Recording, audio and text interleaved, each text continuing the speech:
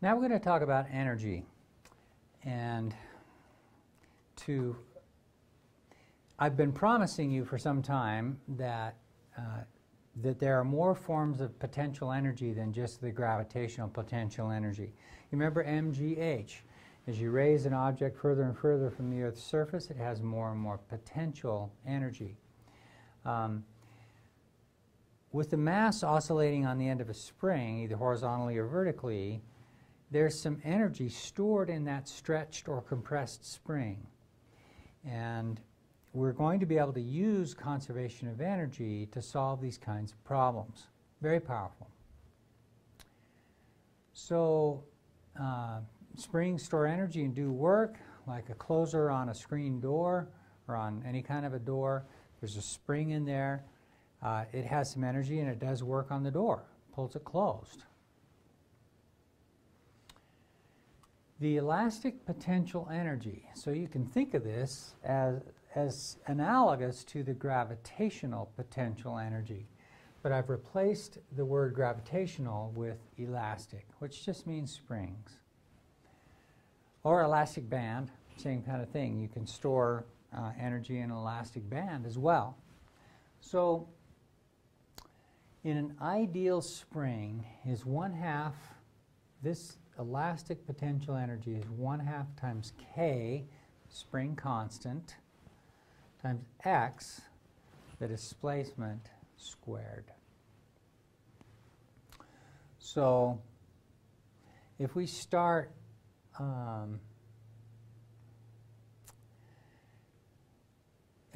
with some initial large amount of stretch, and then we allow it to come back, then we have actually decreased the amount of energy stored.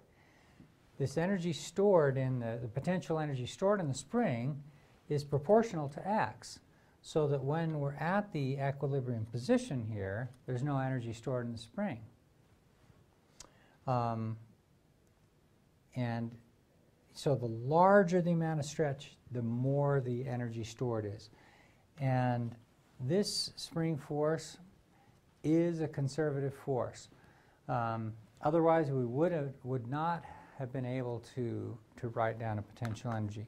So, how many conservative forces do we now have in this world? And you say, well, there's gravity, and there's the spring force, and that's all. That's all we've talked about so far. Just 2 conservative forces. Which one of the following statements concerning the elastic potential energy of a ball attached to a spring is true when the ball is moving in simple harmonic motion? The elastic potential energy is at its minimum when the spring is in its equilibrium position. Well, that's not true, because in its equilibrium position, x equals 0, and 1/2 k x squared is also 0. So it's, oh, actually that is true. It says minimum. So we're going to get the minimum possible, which turns out to be 0 when the spring is in its equilibrium position. So that is true.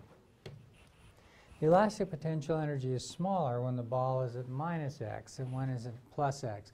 This is a really good question because it points out that it doesn't matter which direction you're moving the spring. So if this is the equilibrium position, you stretch it to 1/2 kx squared. So let's say you stretch it 3 centimeters this way. So x is 3 centimeters. 1/2 kx squared is whatever it turns out to be when you square 3 and multiply by k, divide by 2. If instead you compress the spring, and so the displacement is a negative 3 centimeters, then what happens then? Well, you put in the negative 3 centimeters in for x, but when you square that negative 3, you still get 9. So you still get a positive amount of potential energy. So it has the same amount of energy by compressing it 3 centimeters as it does by stretching it by 3 centimeters. So that's not true. The elastic potential energy is at its maximum when the velocity of the ball is a maximum. Well, the velocity is at a maximum when it passes that equilibrium position. So and the elastic potential, and that's x equals 0. And the elastic potential energy at that spot is 0 because it's 1/2 kx squared. So that can't possibly be true either. The elastic potential energy is at its minimum when the acceleration of the ball is at a maximum. Well, where's the ball accelerating? It's moving back and forth between these two positions. It gets to here and it's accelerating a lot. Over here it's accelerating a lot. But here we're saying that the potential energy is at a minimum when the acceleration is the maximum. But that's not true. The potential energy would actually be at its maximum then, because the acceleration of the ball is greatest when the displacement of the ball is the greatest. And okay, here's a non-trivial example. A 0.2 kilogram ball is attached to a vertical spring with spring constant 28 newtons per meter. When released from rest, how far does the ball fall before being brought to a momentary stop by the spring?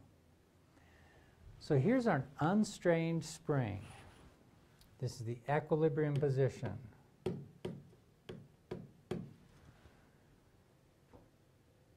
And it is released from rest. How far does the ball fall before being brought to a momentary stop by the spring? Now what's actually going to happen here?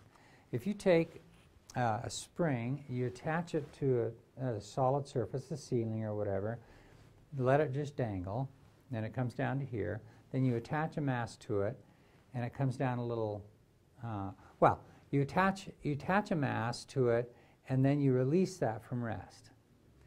So what it'll do is that since it's not stretched or compressed initially, gravity will win out and it will start to accelerate, and it'll go down, and then as the spring stretches, the gravity, the spring will exert a force upward on the mass. Gravity's pulling it downward, but that upward force gets greater and greater and greater the more that you stretch it. And so sooner or later, the mass is going to stop. And that's what we're talking about.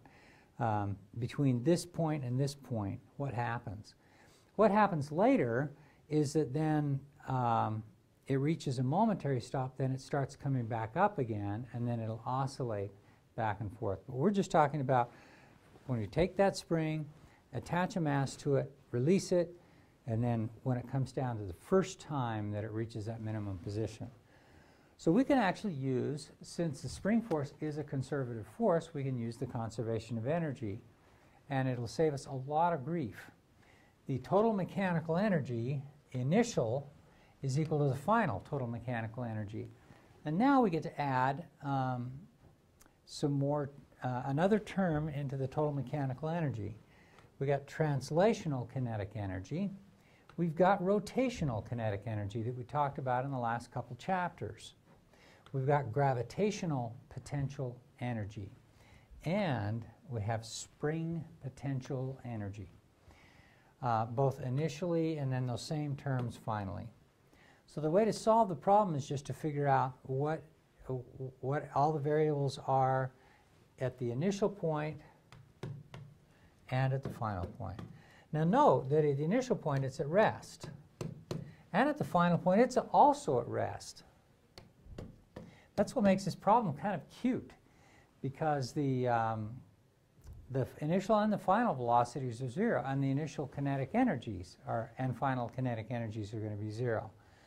So the initial velocity is 0, therefore the initial kinetic energy is 0. The final velocity is 0, therefore the final kinetic energy is 0. It's not rotating, so we don't have any rotational kinetic energy. We do have some gravitational potential energy, and we're going to take this final position as we're going to be measuring heights, assuming that the final position is a 0 height. The initial position is h naught. So we'll get the mass times g times h naught initially. That's that term right there. And then what about the spring potential energy at this initial spot? Well, the spring is unstrained. It's not stretched, it's not compressed, and so the x, the displacement of this from equilibrium, is going to be 0. So this term doesn't give us anything either. So all we get on the left-hand side is mgh. On the right-hand side, the final position, that's this position right here, is reached when h equals 0. So that's going to give us 0 as well, because we defined h equals 0 to be that final position. But we do have some 1/2 kx squared here. That's 1/2 times k times the amount by which this guy is being stretched squared. So we're replacing x with h naught. And lo and behold, we can now solve for h naught. Notice here that we've got an h naught squared on the right side and an h naught on the left side, so that this one kills one of those, and we can solve for h naught by multiplying both sides by 2 and dividing both sides by k. So we'll get h naught is 2mg divided by k. That's that equation right there. Plug the numbers in, and that tells you how far that'll stretch.